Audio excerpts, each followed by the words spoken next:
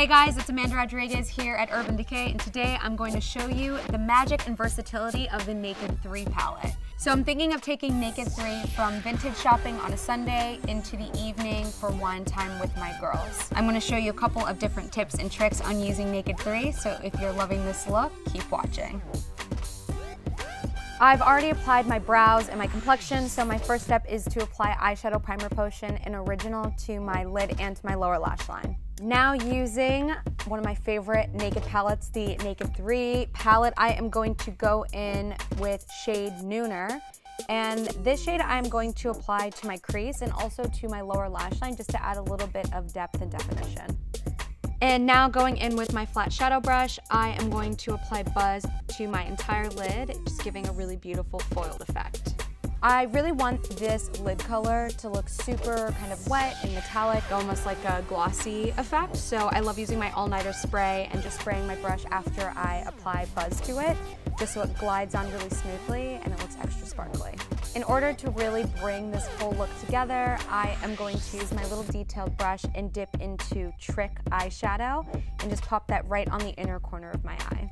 It's fun, right?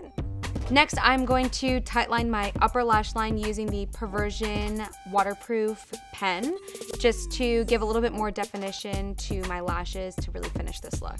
Next, I'm using Perversion mascara to top off the eye.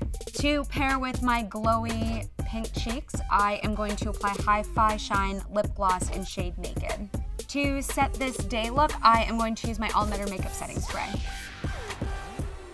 Now, I really love this glowy, fresh look, and I'm looking to transition this like vintage weekend shopping look into wine time with my girls. So I am going to bump this up for something that's a little bit more appropriate for the evening. So to smoke out my liner a bit, I'm using my detailed smudger brush and dipping into Dark Heart, and I'm just going to apply this to the upper lash line. And now going back in with my detailed smudger brush, I'm going to dip into Factory and get that little bit of smokiness going on the lower lash line. Because I'm transitioning this look from day to night, I've got to add some more mascara, so I'm just gonna pop on an extra coat of Perversion. I think in order to really make this an evening look, I love doing a bold lip with a smoky eye. So I'm going to use my Lo-Fi Lip Mousse, and this is in shade Wavelength. And I'm just going to use my fingers to tap this on for a little bit of an undone bold lip. Now that I've completed this look for my wine time with my ladies, I am going to make sure that I set this look with all-nighter makeup setting spray.